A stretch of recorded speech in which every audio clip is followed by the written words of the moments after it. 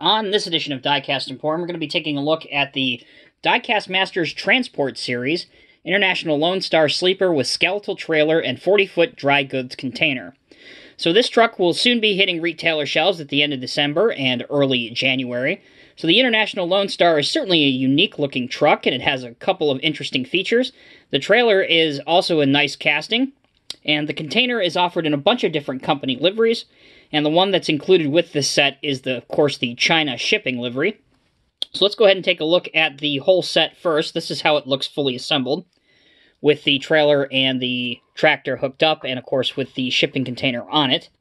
As you can see, it's mostly a die-cast set. What is plastic is the shipping container. That is almost entirely made of plastic, but it does feature a lot of high-end graphics that really appear quite well, such as these warning labels, the DOT striping all around it look great.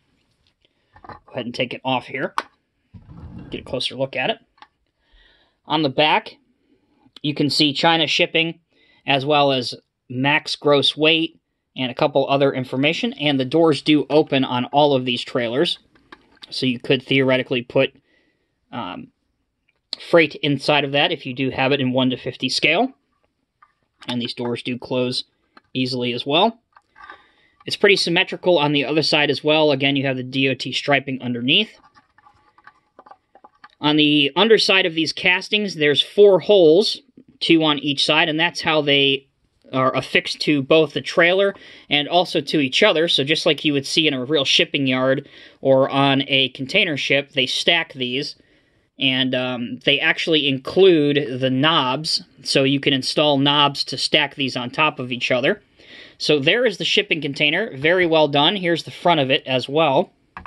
There is a small graphic on the bottom right which reads Caution 9.6 High Container and China Shipping on the front. So there is the shipping container. Let's take a look at the Skeletal trailer next. Take it off of the truck. You can lower the landing legs if you want to position this trailer not hooked up to the truck, and it will sit level on the ground just like that. It has some very good-looking chrome hubs on the wheels. On the back, you have lights and rubber mud flaps. Again, your DOT striping along all of the trailer. There are some lights here which are done up by painted graphics, which look good. But one very interesting aspect of this trailer that I want to draw your attention to, if you look right here, where the kingpin would go into the 5th wheel on the tractor, you can actually move this by unscrewing it into one of these predetermined holes. So depending on what tractor you want to hook it up, say you don't, for example, want to hook it up to the tractor that comes with the set, you can actually move this by simply unscrewing it and putting it in one of the other 3 predetermined holes. The wheels have a very realistic tread pattern on them, and it is obviously a 3-axle trailer. But besides the landing legs and the rubber tires, everything else on this trailer is made of die cast. It's very nicely done and looks great. So that's a look at the trailer. Next, we'll take a look at the International Lonestar cab. So it has the set forward axle. It's got a sleeper cab on it. Here is the aforementioned 5th wheel. This doesn't appear as though that it slides forward or backward, and I'm not going to force it. On the back of the sleeper, if I can draw your attention to right here, it may be a little bit difficult to see, but the International name is actually embossed in the back of the die-cast cab, and that looks really good, just like you would see on the Lonestar cab. The chrome tanks and steps look excellent. You have Lonestar here. Your mirrors and lights all look great, but perhaps the iconic look of the Lonestar trucks is of the front end and the grille, and that's captured very well in this 1:50 scale, and it stands out particularly in this red color. Also, the hood does open to reveal a detailed engine inside, and there are some other components inside there as well. With this set, you get 3 different types of exhaust stacks. So you can have these, you can have vertical stacks, and you can obviously have another different type of stacks if you want. I just put these stacks on for sake of the review. And an also good thing to see with any of these trucks is that both of the doors do open, and they do reveal a detailed interior inside. And it's certainly an impressive truck. Underneath, there's also a respectable amount of detail. You can see an engine. You can also see the drive shaft components, different tanks.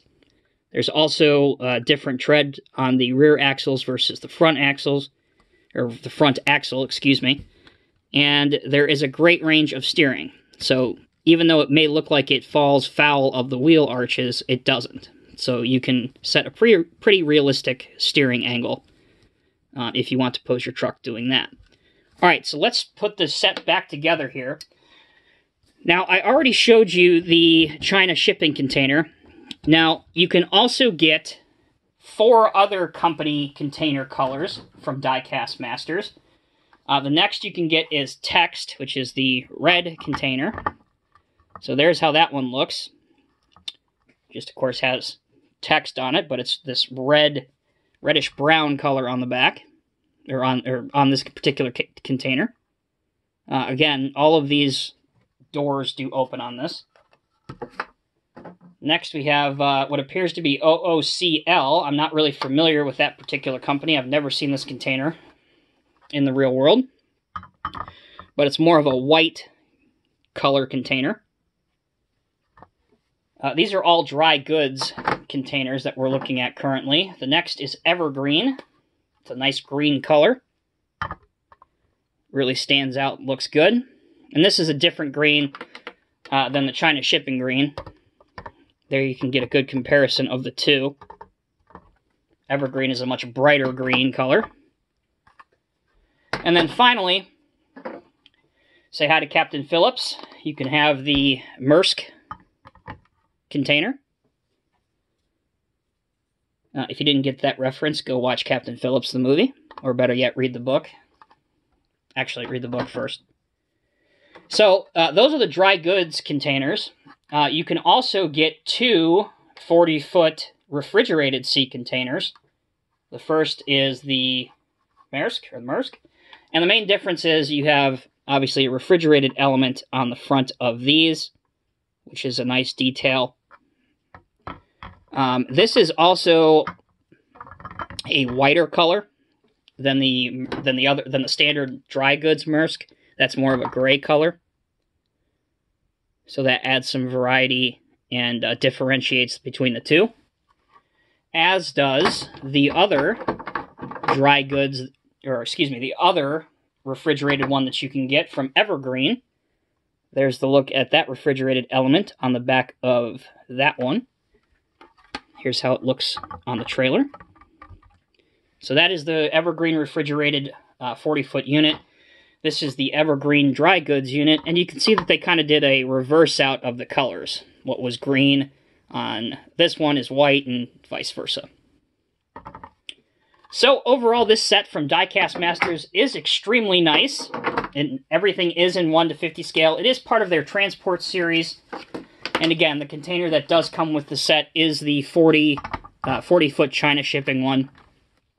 In this set, you do get, and I don't want to forget this, because I know you guys would want to see this, and it is worth taking a look at, you do get a new catalog of their transport series, and it shows you the international trucks that you've been accustomed to seeing, such as these, the Western Star trucks that many of you guys have seen, but also the tractor-trailer sets with the new Freightliner Cascadias, and the International Lonestar sets. So definitely a cool catalog to look at, as well as the upcoming lowboy sets that should be available in the first quarter of 2020. Here are all the different containers that I told you guys about. So definitely a cool catalog. This is the packaging for the set. There's a picture of the truck. There's the top of it, item number 71045, and on the back,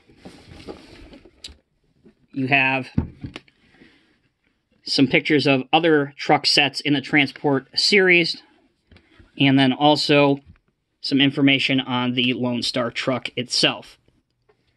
So there you go, guys. That is a review of the Lonestar, International Lonestar Sleeper with skeletal trailer and 40-foot dry goods container.